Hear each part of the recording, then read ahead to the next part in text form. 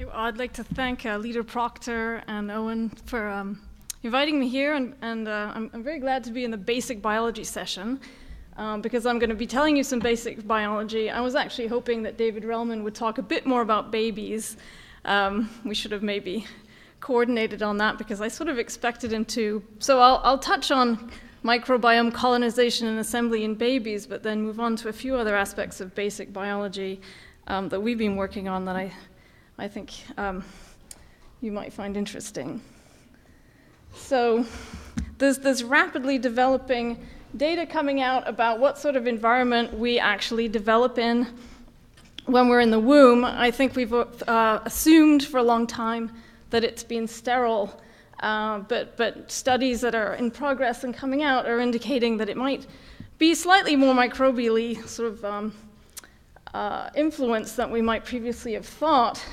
But it's still a relatively protected space where we develop until we come to the outside, where we're then rapidly colonized by the microbiota of the biosphere, which of course are very diverse and vast. And so one of the first things that happens, even before you take your first breath, I think, is that you start to be colonized by microbes, and we need microbes for proper development, and this has come from years of research that goes back more than 100 years with not-abiotic animals. Animals that have been raised under germ-free conditions differ quite substantially from animals that are raised normally in the normal microbial world, in that they have a different kind of immune system that's not fully developed, if you will, because that requires microbial influence.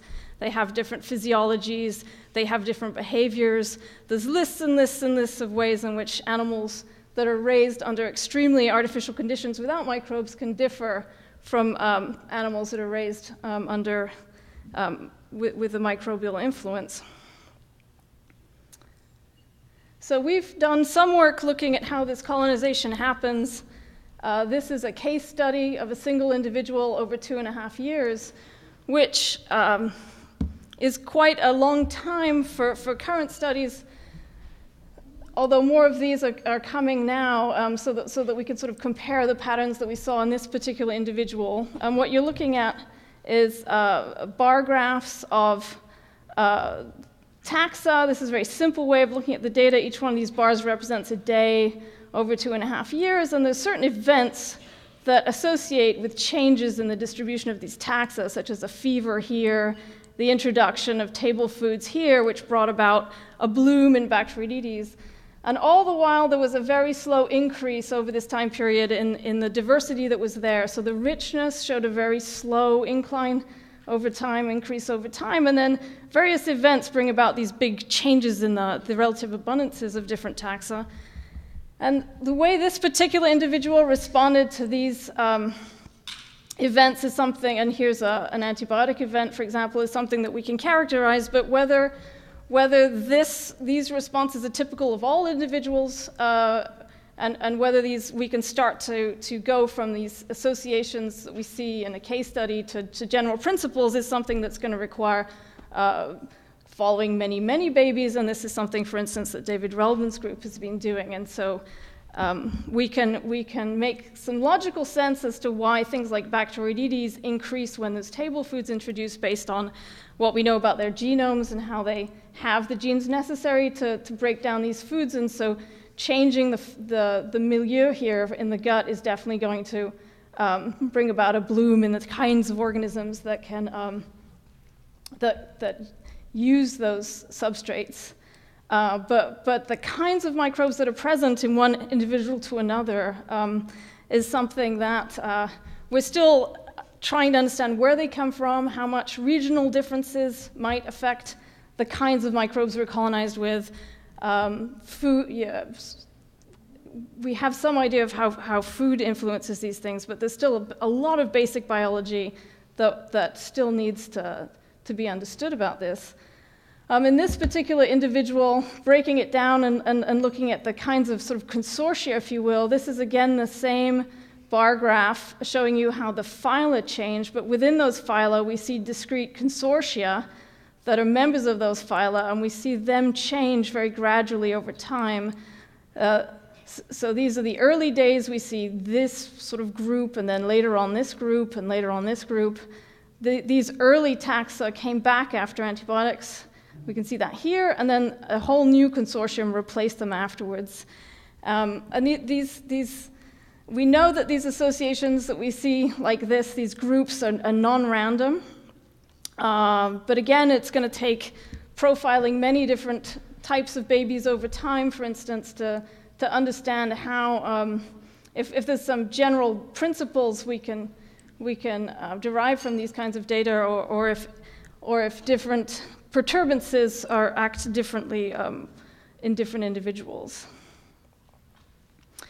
When we think about how the microbiota develop over an entire lifetime, this is something that we can only piece together from looking at current studies of individuals that have these different ages, because at this time, there hasn't been a single individual that's been followed over the course of a lifetime like this. And so we have data on very young people, and we have data on adults. Most of the data is on adults, and then we have some data on elderly people. But again, no one person has been studied for this long. And so although we can see some sort of general themes, like for instance, it looks like there is differences in very early colonization based on how babies are born, and it looks like stability sort of comes in maybe in early childhood, and adult microbiota may be even more stable than that. These principles are basically derived from stitching together very different studies on very different cohorts. And so going forward, I think it's going to be very important to have large, long-term cohorts so that we can really test whether what we think is happening based on looking at current studies is actually holds up when you look at people over the long term. And one of the questions that the people in sort of the probiotics industry and so on are particularly interested in is whether or not what happens early on affects microbiome later in life, for instance. So if you have certain microbiota early here, are they going to affect what comes later? Do we have distinct successional stages, and do what you have in these later stages depend on what comes before? And that's not something I think we have the answer to at this point. So what does impact the microbiome later in life or during adulthood in general? This is a very fuzzy diagram. It was deliberately fuzzy that Pete Turnbow and colleagues wrote back in 2007, asking what kinds of influences are there on the microbiome, both what's shared and what's not shared between people. And you can think of this as lineages presence or the functional genes that are present. And you can come up with things that you know or think might influence this, like the lifestyle and the immune system and the environment. But the reason all these arrows are sort of the same size and don't intersect is because we don't have a good idea of which are the strongest, how they might interact, and so on. And one of the areas that we have the least understanding of at this time is host genotype. And I'm going to tell you now about a study that we've been doing to address how host genotype might influence the composition of the gut microbiota.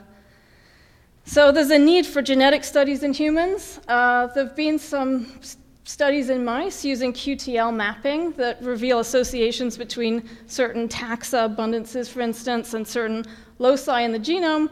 These loci can be quite big and contain sometimes hundreds of genes, and so actually getting in finer detail as to which genes are actually driving the associations is the sort of the next step for animal studies as well. There's been studies with candidate genes in humans. So for instance, if you have a particular allele that's associated with a particular disease like NOD2 and Crohn's, you can select for people with different versions of that and look at microbiota, and that's one example. But you have to know what genes you're looking for to do this. But there haven't been any published studies yet on genome-wide associations in humans. There has been work going back more than a decade now looking at twins, and twins are particularly sort of intriguing. This is not actually a mirror, this is a human mirror. This is an improv group that got monozygotic twins and got them to line up down subway cars. just to see people's reactions. And so this really drives home the point that monozygotic twins are really remarkably similar phenotypically, and the question is, are their gut microbiotas also more similar than you might expect for, say, fraternal twins, which might be these two, although they're not. And so again, this goes back. People have used twins. This is an example of a paper from 2001 using DGGE fingerprinting, and based on the relatedness of the people, where one was the monozygotic twins, they saw a trend towards more similar microbiotas in the monozygotic twins. And then Pete, again, when he was working in Jeff Gordon's lab, published this study. So these are unifrac distances. This is based on 16S RNA pyrosequencing. When the bar is smaller, it means the microbiotas are more similar. And so now you're looking at twin pairs, MZ versus DZ, and there was a hint of greater similarities for MZs, although probably because of the relatively low number of twins used here, it didn't actually come out as significant. So we've decided to look at twins, and we're looking at twins that are genotyped, so we can actually do a GWAS study as well as use some of the twin-based techniques to look at this. And we're working with Tim Spector, who runs the King's College of London twin registry there. And it has about 15,000 twins in it that they've been working with for many years, and they're part of sort of many genome-based studies. So in this particular study, we have access to about 6,000 genotyped twins, and we're collecting stool from as many as we can. So basically, we're asking them to send it to us. And as you know, that's not always something that people want to do. But so far, we've had about 1,000 send-in samples. We have 250 DZ twin pairs, about 160 MZ pairs, unrelated individuals. And these people are mostly middle-aged. Their average age is 64, and they're mostly women. And that's not because the twins in the cohort are mainly women. Well, they are, actually. It's just that women seem to be more willing to be involved in this kind of study for whatever reason. There's several ways that we can analyze data like this. So we've started with a 16S survey, and we have data for 1,000 samples now.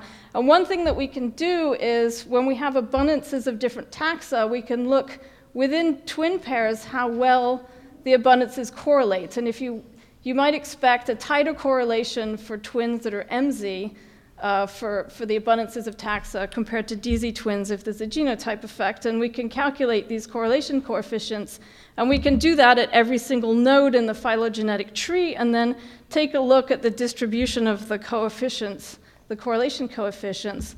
And what we see when we do this is that, this is a histogram, is that on average, the MZ twins tend to have stronger correlation coefficients than the DZ twins, which is shown here in the dark compared to the light. So that's telling us that there is a signal that there is a genotype effect.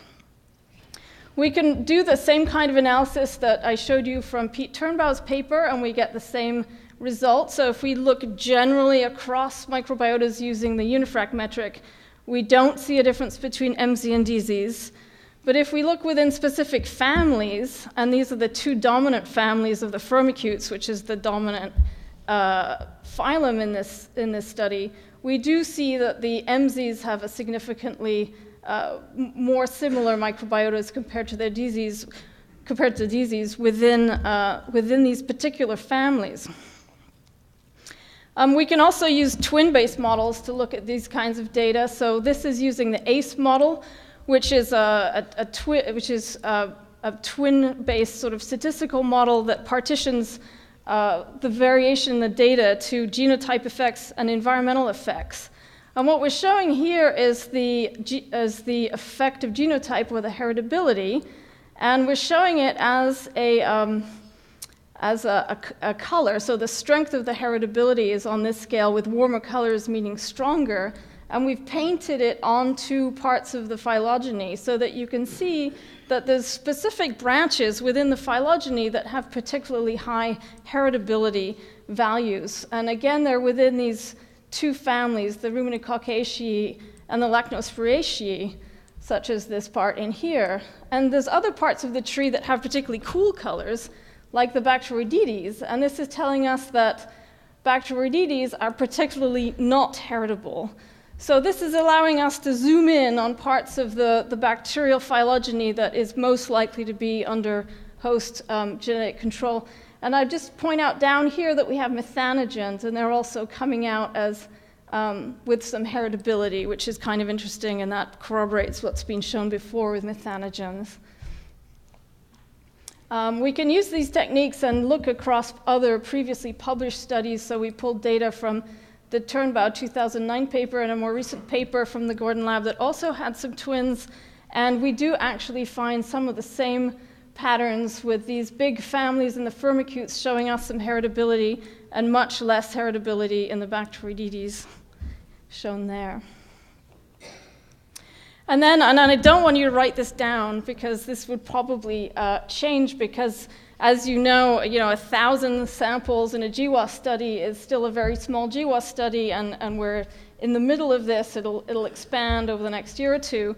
But using the data that we have, using the SNP data from the twins, we're able to run genome-wide association tests, and we're finding things like this where, for example, Eubacterium shown here has a correlation with the genotype of a particular gene. So this particular SNP is coming up in association with a particular species of Eubacterium here, and there is actually a risk allele for Crohn's in this gene.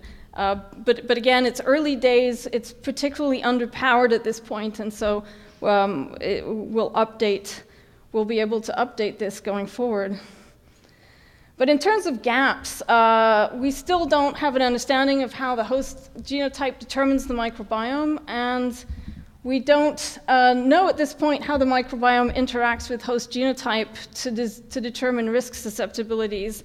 But I think incorporating microbiome into GWAS studies for particular diseases is going to be very fruitful.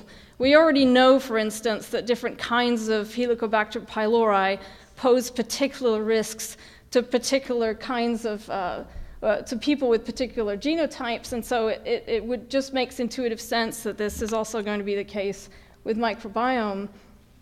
And at this point, it's going to be interesting to find out how much variation in any kind of host trait could be explained by microbiota component alone or in combination with genotype. And I see this as I really look forward to seeing microbiome incorporated into all kinds of GWAS studies in the future, especially those that have some kind of inflammation basis that the microbiota might be driving. So now this kid wants his own personalized microbes, or at least he wants to be able to determine, the abundances of certain kinds of things that he might get colonized by. And what does he get? Well, there's some thought that he might be getting his mother's microbes at the very beginning, and these are data that I think Maria Dominguez-Bello might talk about later on, that very early on we know that it looks like microbiota come from the mother, and then other sources come in later. But I'm going to use this to segue into pregnancy because, and this nicely shows it, a pregnant woman who's just given birth is still not exactly like a pregnant woman, a non-pregnant woman, and you can see this, like Kate, for example, would not have been looking like this a year ago. So there's profound changes that happen during pregnancy and persist to a certain degree after pregnancy. And we were interested in those, and I'm going to talk about some work we've done on pregnancy now and the microbiota that are associated with pregnancy. We know that when women go from the first to the third trimester of pregnancy, several things happen. They gain adiposity, their blood glucose levels are higher, and their insulin sensitivity is decreased. And these are thought to help grow a baby by keeping the blood glucose levels higher, and then the increased adiposity is thought to help prepare for breastfeeding later. But these things, fat mass, blood glucose, insulin sensitivity, have also been shown to be regulated by microbes in non-pregnant animal models. So we were curious if microbiota had any role in this.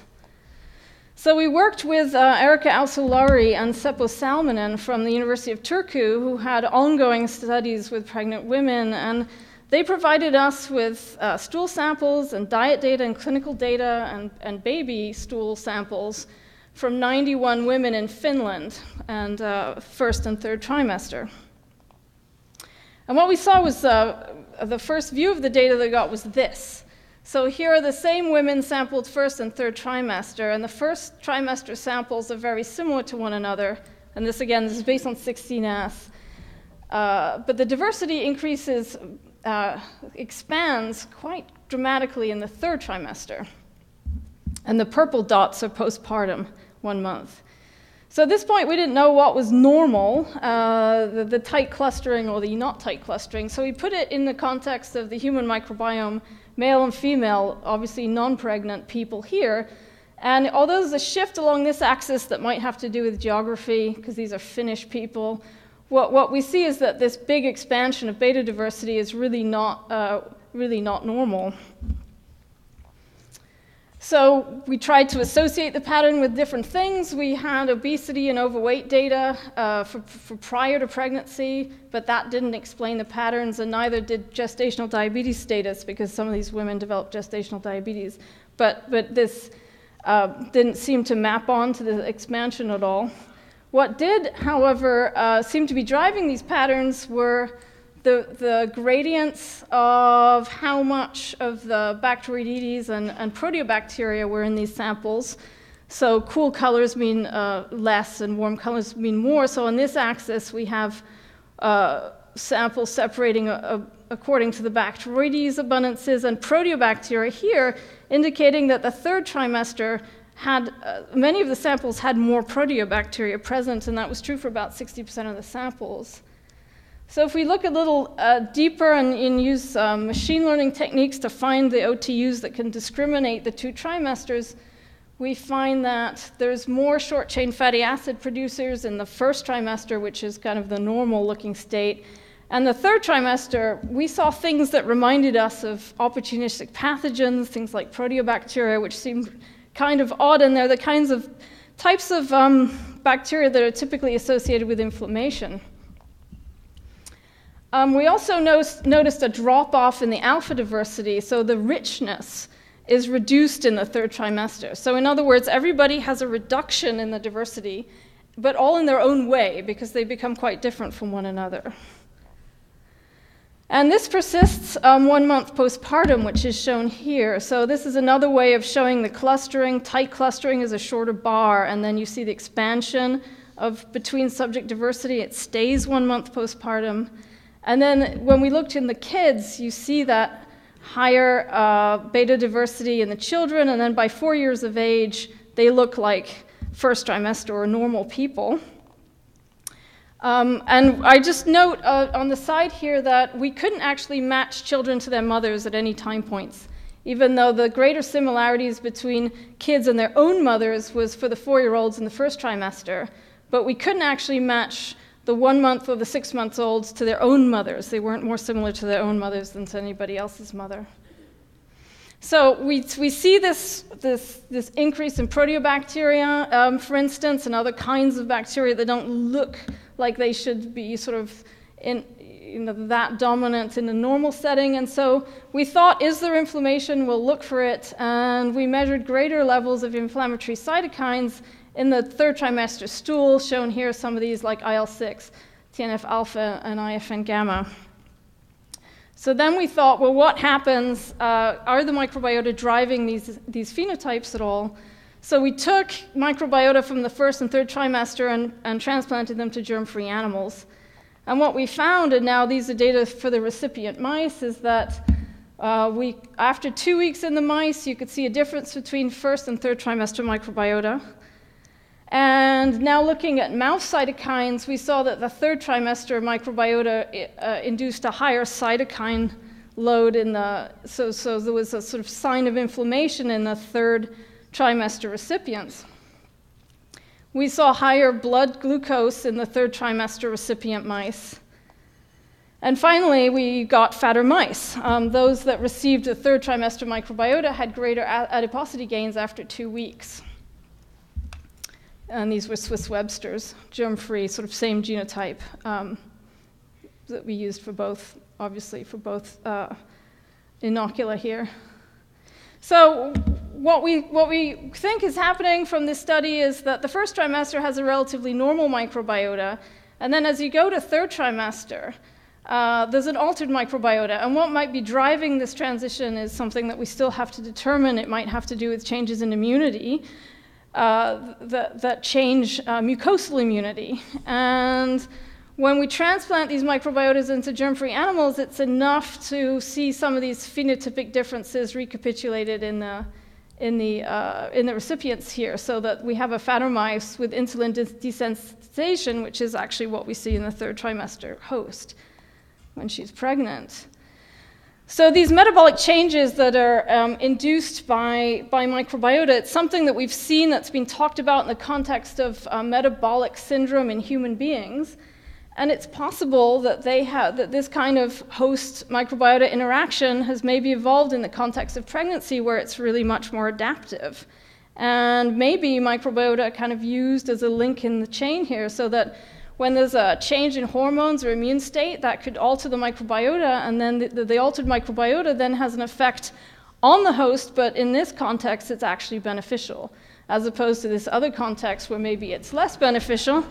And so one of the things we're doing now is trying to compare, do we see the same kind of host microbial interactions underlying these metabolisms and the metabolic inflammation that might be happening here? And it's intriguing to think of whether these kinds of host microbial interactions might have actually come out of the context of reproduction from an evolutionary standpoint. So this is my last slide. I'm going to finish with what I think some of the big knowns and unknowns are, and where I think there's some areas that might be very interesting to go into, and that's thinking about what the to what extent do microbiota affect host phenotype. So we know from these germ-free studies, for instance, with transplantation that have been done in various labs and pioneered by the Gordon Lab, that microbiota can affect metabolism, immunity. There's work coming out showing that microbiota can affect behavior. But there's many, many other things that we haven't actually looked at yet, such as aspects of fertility, aspects of longevity, how much activity animals or people engage in, basic physiology. There's a lot more to look at. The extent to which microbes can do this, how they do this, and what kinds of microbes do this, and how much can you push it. So, and this is a picture that was stolen from Garland's lab at UCR, where they've been selecting for mice, say, that enjoy running a lot. But I think that we could do these kinds of studies where we select for microbes that confer these kinds of behaviors. And it's going to be very interesting to see going forward just how much microbes influence phenotype. And then I think we can use that as a basis for therapeutics later. So I'd like to finish up by thanking the people in my group, specifically Army Corin, who worked on the pregnancy study, and Julia Goodrich, who's been working on the Twins UK study. I have a number of collaborators, just some of them, including Tim Spector and Andy Clark, who work with me on the GWAS study, and Erica and Seppo, who worked with us and were very generous with the pregnancy study that I mentioned, and we have some other ongoing things. But finally, I'd like to thank from MIH the New Innovator Award, which has really allowed me to do creative things and not worry about it. This is a fantastic program. And then Bob Carpin at IDDK for funding our Twins UK study. And thank you.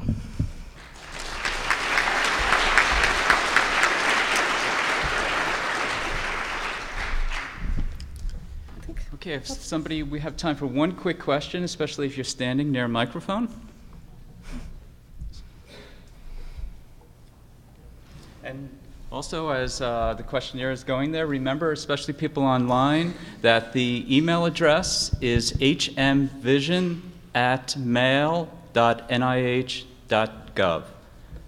So with respect to one of your earlier slides saying that nobody's been followed from birth to old age. Oh, am I wrong?